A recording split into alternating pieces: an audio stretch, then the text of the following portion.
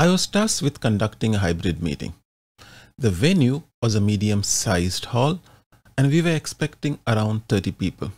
I knew my trusty Anchor speakerphone was not up to the task. This is the type of event where you need a mixer and a powerful speaker system.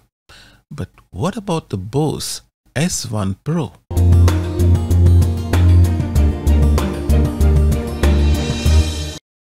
The BOSE S1 Pro is an interesting device.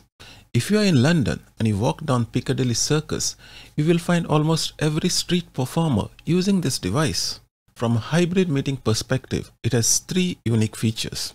One, it is battery powered with a rating of around 11 hours. That should be enough for any event. If you want more, you can always connect it to AC power.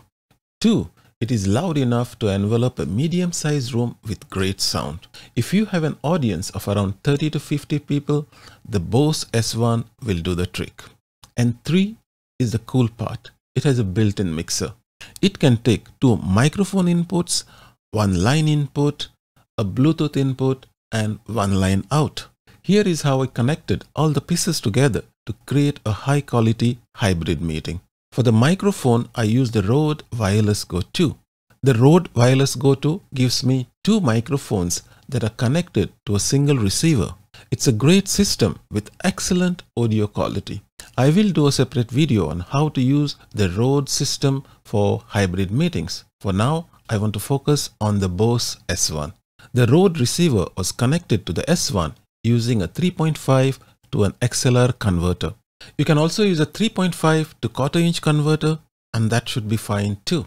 I use the second input to connect the output from the laptop so that the on-site audience can hear the online audience from the BOSE S1 Pro. I connected the line out from the S1 into the laptop as the microphone input. My laptop does not have dedicated audio connections for input and output. I used a USB to audio interface. You can find them for around $10 on Amazon. I'll put a link in the description. The headphone out from the laptop goes as a microphone input into the S1.